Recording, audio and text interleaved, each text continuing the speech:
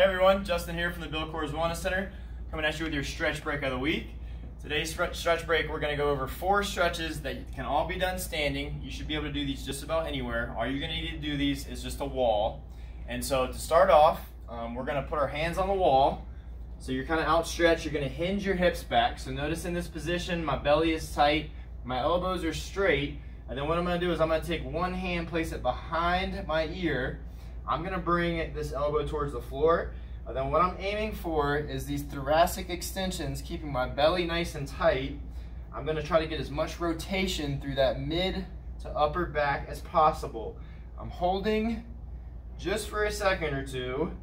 I'm going in and out of this, trying to aim for about 10 on each side. And once you get 10 on one side, you're going to switch. 10 on the other. And ideally, you're able to feel a little bit more of this rotation as I go through these repetitions. So big inhale at the bottom, exhale as you come up. Belly stays tight the whole time.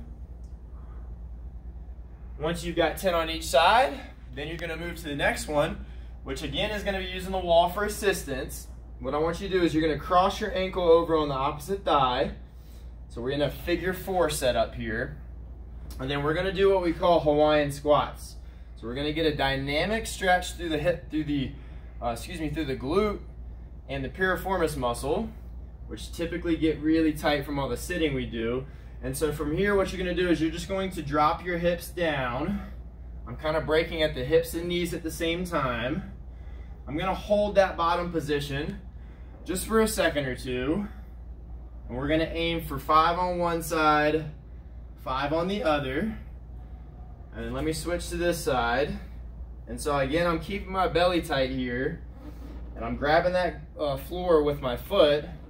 And then as I sit down and back into this, I want to make sure that I'm not letting that knee kind of rotate out to the side. I want to just try to sit straight back with it. And obviously, if you're a little bit more flexible than I am through the hips, you may be able to get lower, but work within your range of motion. And then once you get 5 on both sides with that, you're going to move to the third stretch that we have today, which is going to be a staggered chest stretch. So what you're going to do, palm is going to go flat against the floor or against the wall. Elbow is about 90 degrees, both away from the torso. And then my elbow is going to be 90 degrees as well. Then from here, I'm going to take a staggered stance. So my inside leg is going to come forward. And then what I want to do is I want to keep my shoulder blade down and back. And then I want to lean forward. You're going to feel that stretch all through the chest as well as the front of the shoulder. And of course, you can change the angle so you can come down a little bit. Maybe hang here for about 10 seconds. You can go up a little bit. Hang here for about 10 seconds. Spend about 30 to 60 seconds on both arms. And then once you've got those done, you're going to move to the 4th and final one, where we're going to hit some quad and hip flexor. So we're going to go quad stretch first. So this is your typical simple quad stretch that you've probably been doing since grade school. Grab the ankle, ensure that you are pushing your hip forward and squeezing your glute. And then I'm bringing that knee in towards the midline of my body. We're going to enhance this just a little bit, and we're going to add a little bit of balance to this as well by taking the arm up overhead. Now when I take the arm up overhead, I'm aiming for straight elbow, but I'm also aiming for not allowing my ribs to flare.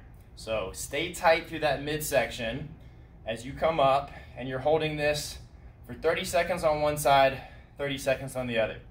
Now if you're going to do this before a workout, it would actually be better for you to go for reps here. So instead of holding that statically, I'm going to catch my balance, and then I'm going to just hold for like a 2 count, and I would alternate on each side about 10 times.